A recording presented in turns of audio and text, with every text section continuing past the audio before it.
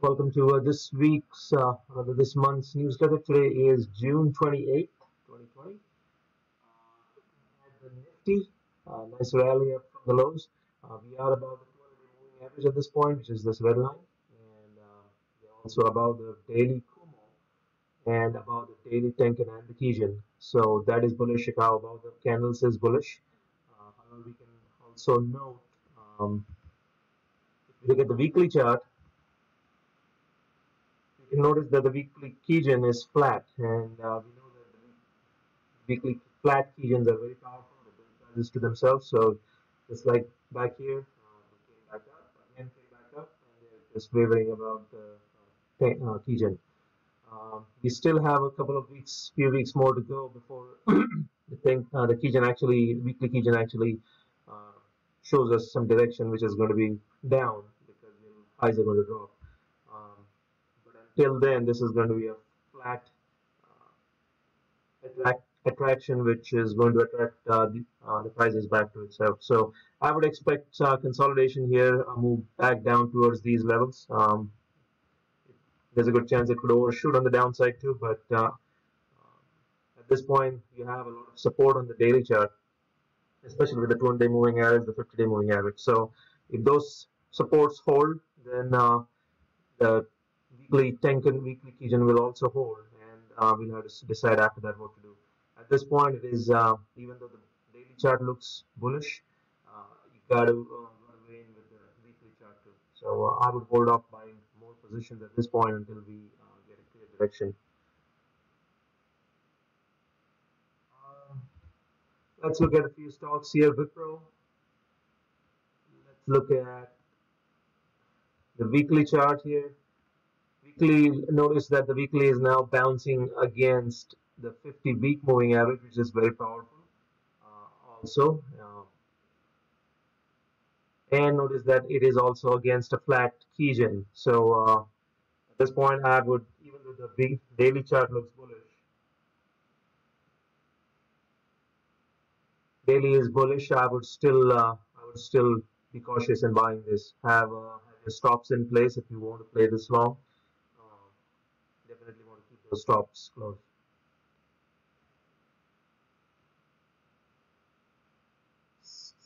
Steel Authority looks like it's failing at the 200-day moving average. Chicago also in the Kumo, so that's going to be a little consolidation here. Also looking at the weekly chart. Let's see.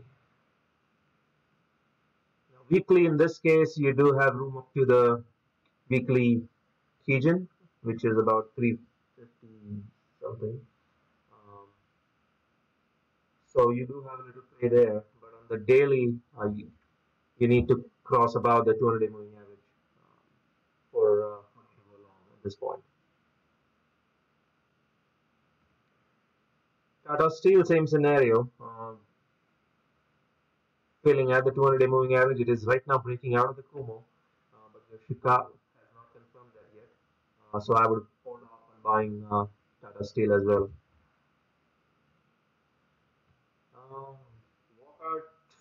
Walk Pharma on the weekly, not looking that good. Chicago is going to bump into these candles here, and you might have a consolidation. So I would not be buying Walmart at this point.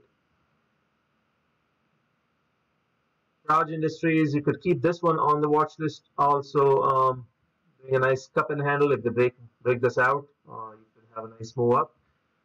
But on the same situation here, also on the weekly. But notice that there's a big gap up to the Kijun, so you do have a lot of room to play up here till about 87. So, having said that, notice that there is a gap resistance area around the 80 area. So be mindful of that, especially all the Kumo shadows as well. So, but I would definitely keep this one on the watch list for a cup and handle breakout above the Kumo. Britannia looks really good, good bullish chart weekly as well as daily. I would like to see a little bit more consolidation here and then the Chicago breakout, but really good chart. Reliance Industries also had a nice Chicago breakout. Hopefully many guys took advantage of this one. Continue to hold and use your Kijun as your stop. DLF again getting hit with the 200-day moving average. Plus, notice a lot of Kumo shadows here too. It's going to have to fight its way going up. I will continue to watch this, but really not in a position to buy. DEML also continue to watch. Chicago hasn't yet confirmed the breakout. Going to the weekly, you do have room up to the weekly Kijun. So for aggressive traders, there is scope on the weekly, but you need to have the daily straight. Notice that there is a gap resistance area around 68, 680, 689 or something here. 691. So there is a gap resistance right there. So you got to be mindful of that as well as these shadows. So that's what's going to happen. These stocks have been in downtrend for so long. You're going to have a lot of Kumo shadows they're going to have to contend with. So keep that in mind as you play on the long side. But a nice rounding bottom setting here too. So this could break out pretty fast if the bulls come in.